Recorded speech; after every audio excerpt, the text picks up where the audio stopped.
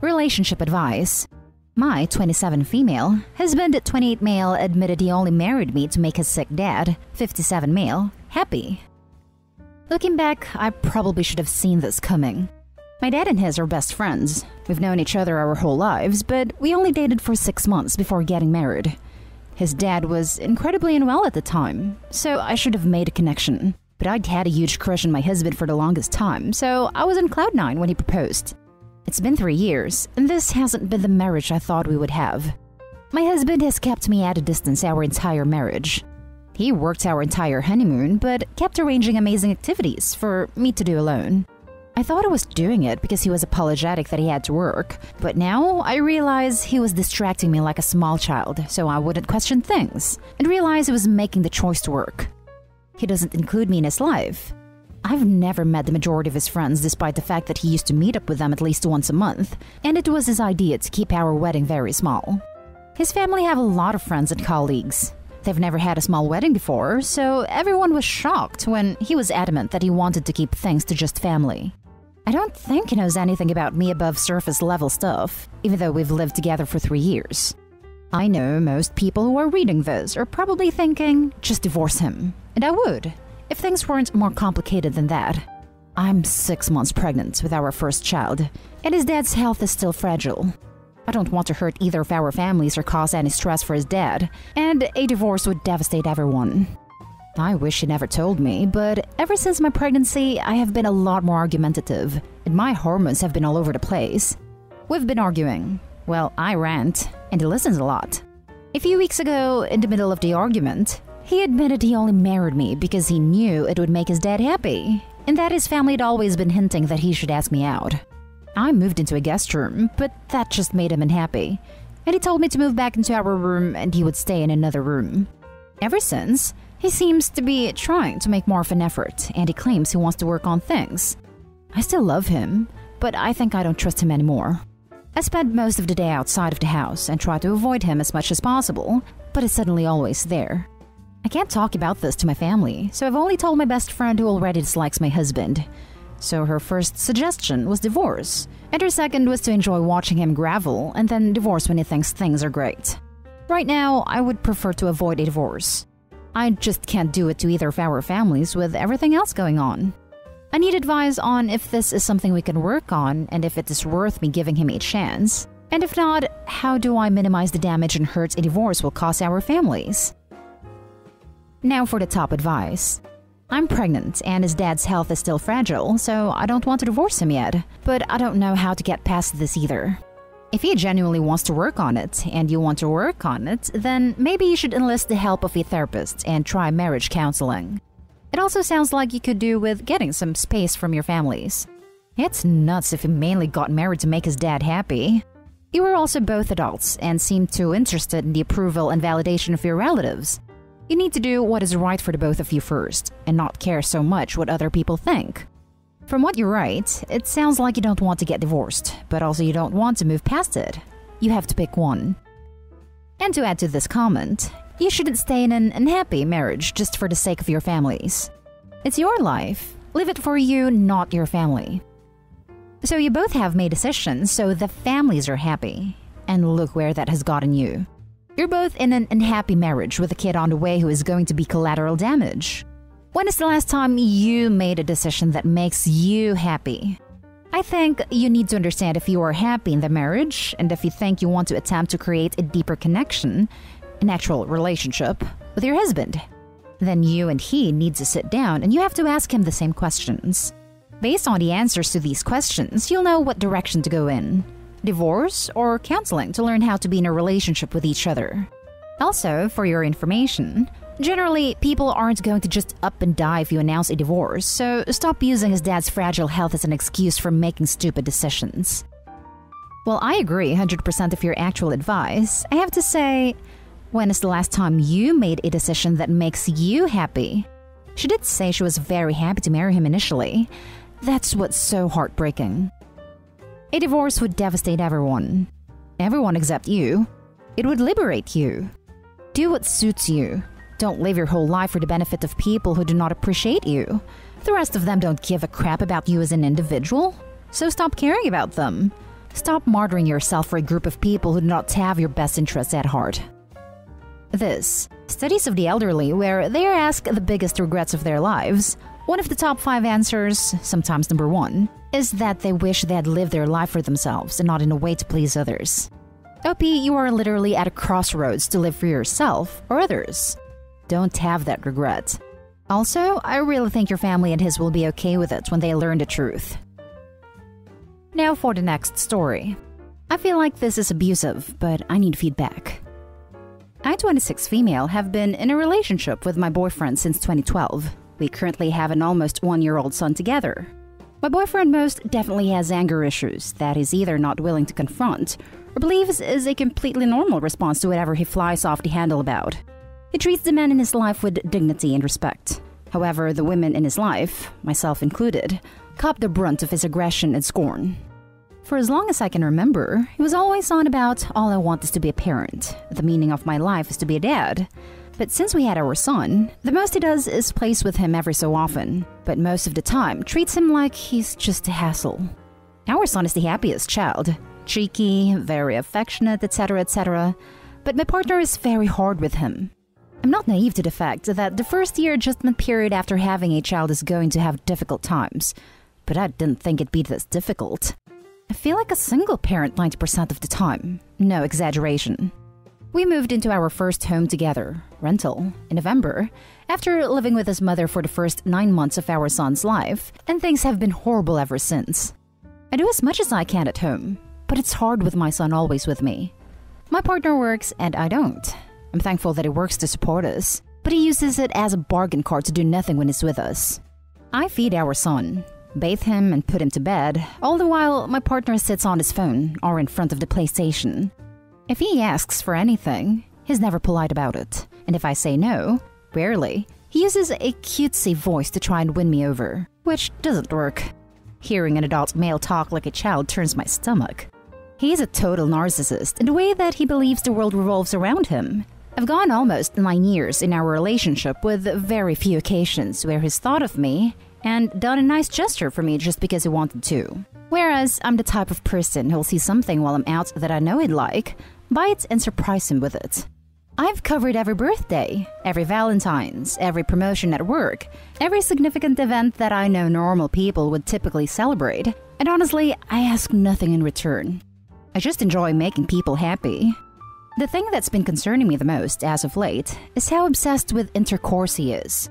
He always has been, but since I've been a full-time parent from 5 a.m. to 11 p.m. most days, I'm freaking exhausted by the end of the night and have nothing left in me to even entertain fooling around.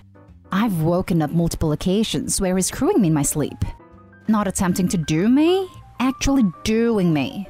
When we do spend time together, I rarely receive a kiss or a cuddle.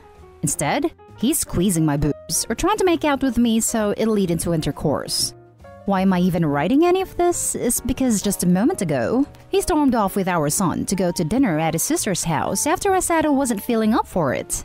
I got over a nasty bout of the stomach flu a couple of days ago and I'm still weak. If I wasn't, I would have gone to this dinner. He unplugged our television in the lounge room, threw the cable somewhere in the backyard and left the television itself on the floor. Practically everything in our house belongs to me, save for our bed and his laptop. This isn't the first time he's attempted to control me by taking away things that I'm using. He's hidden my phone before when he hasn't wanted me to go on it. He's hidden my shoes before when he hasn't wanted me to leave the house, etc., etc. Things like that. From my understanding, this is abusive, right? Emotional or mental abuse. I'm too exhausted to remember. Anyway, I don't want my son growing up witnessing any of this or having to be in the firing line of his dad's anger. He has been before. Refer back to his age, he's not even a year old yet. I've known for a long time that this relationship isn't going to lead anywhere, but chose to have a child with him anyway because my mother was dying, and I wanted her to be able to meet her first grandchild while she still could. She died when I was 4 months along, but my son is the best thing that's ever happened to me. I'm rambling, but again, what the hell do I do? He's spoken to a therapist a couple of times despite not thinking that he needed to, and things changed for a week or two, but quickly went back to how they were. I've heard talk about him being bipolar. His sister is too, clinically diagnosed, but he denies that he is. He's a former self-harmer, has attempted to end himself a few times and used to use the threat of self-harm as a way to not make me leave him early in our relationship. I'm just stuck on where I'm at and where to go from here. Ultimately, I know that I deserve better, but I'm thinking more about my son. We both deserve better. Please help. Now for the top advice. You are in an abusive relationship. You need to get out as soon as possible. Please do look up domestic abuse resources in your area and make yourself and your children safe. Do not warn him that you are leaving. Pack things in secret. Make a secret plan with your friend or family to get out. Grab any important documents like birth certificates, passports. As soon as you are somewhere safe, get a lawyer and link up with the resources already listed in this thread. Get out of there. You need to get you and your kid out safely ASAP. I've woken up multiple occasions where he's screwing me in my sleep. Not attempting to do me, actually doing me. This is R. Nothing else. There's absolutely no excuse for that. Please get help. Reach out to a friend or family member to help you get out. Contact the police and contact a women's shelter. Anyone that can help. I'm very sorry you're in this situation. Get yourself to safety and take care of yourself. It's 1 a.m. where I am now, but I plan on getting in touch with my cousin and seeing if my son and I can crash with them for a few days until I can sort this out further. Thank you for your support. Sweetheart, this man is abusing you. He's violating you and psychologically and emotionally mistreating you. He has no right to force himself upon you without consent. He has no right to control you in the way he does. Please get out of this relationship. Is there somewhere you can go? A friend you can trust? Think of your child. Even if your husband isn't abusing him too. Yet, the emotional control will 100% come at some point soon. Do you really want your son to grow up thinking it's okay to force himself in women? That it's okay to control her every move and make her question whether she has a right to be upset about being violated and imprisoned. Now for the last story. Girlfriend, 22 female, laughed along with her friend at me, 21 male, when her friend insulted me. My girlfriend and I were FaceTiming while she was over at her friend's house for the night. We were saying goodnight and blowing kisses before hanging up, and her friend says, "You guys don't even like each other," since we were being a little awkward about it since her friend was in the room. I felt that it's not her position to make such a comment anyway, but I let it go. I said that if I'm overly affectionate, my girlfriend tends to feel suffocated and she doesn't like it, and that's what I explained to her friend to justify why I wasn't being all extra about saying goodnight. I also told her if I was allowed to be, I would love to be more affectionate. Her friend then says to me, maybe you should stop being so needy. Backstory is that I am a more clingy person because I really care about conveying affection in a relationship and then let it be known if it is not. So the actual issue, when her friend said that, she started laughing. And then my girlfriend joined her and started laughing, only presumably at me because the comment was made about me towards me. Lol. I started boiling because it just felt like a betrayal in front of her friend. I immediately hung up, and my girlfriend immediately called me back twice. Each time I picked up and asked what she wanted, and hung up when she was trying to say goodnight while still giggling about it.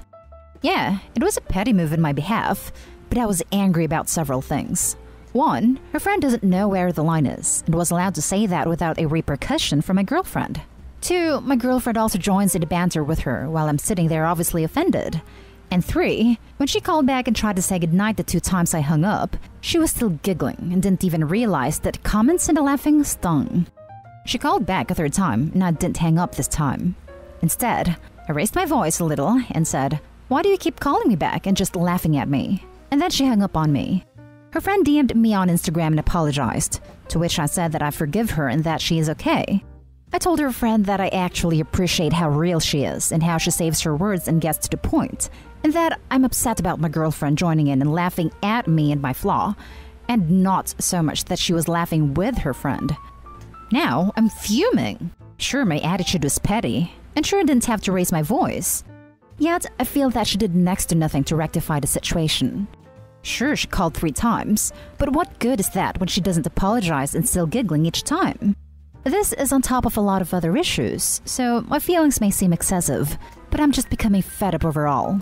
Now I feel like my actions were the ones that were wrong here because of the fact that my girlfriend hung up on me and ignored my text after explaining why I was pissed. I guess this is half a vent post, but I'm also curious to see you guys' reaction to this. Edit. We are in a long-distance relationship at the moment. I am only needy with her ever since the long distance because she's really bad with communicating and texting and also interpreting my emotions via text/phone. I notice a lot of you are indeed calling me needy and insecure, and you would be right with both labels to some extent. But it stems from her behavior more so than my own need. We have life things to deal with and choices to make, so there is pressure in figuring things out and not just being up in the air about things. Now for the top advice. It sounds like there is other stuff going on that needs to be truly sat with and felt. This seems like maybe the tip of the iceberg, so to speak. We're doing a long-distance thing right now because she has a busy last semester, and it doesn't sit right with me because I like proximity, and it's been rocky because I have been complaining and naggy. But we ultimately came to a compromise, and I'm respecting her wishes. This is sort of the tip of the iceberg, yeah. Well, it is the tip of the iceberg. Take some time to sit with your feelings and what is truly bothering you. It will make communication easier. I get mad very easily, but I also cool off like insanely fast. I always want to communicate, but my girlfriend finds it as nagging and annoying, so I'm always afraid to talk things out because it means risking a fight or her getting upset and ignoring me. And I don't like that because it makes both of us feel bad. Yet, I know communication is the most important thing in a relationship. She has gotten way better at hearing me out, and I love her for that. And I admit it gets to be a handful dealing with my emotions. But still, I don't mind sitting with my feelings, but I don't think a talk is going to happen here without an issue. And that's the end of this video, folks. As always, leave a comment and hit like and subscribe. And if you want more of this content, turn your notification on to get updated on the latest videos. And I'll catch you in the next one. Stay safe.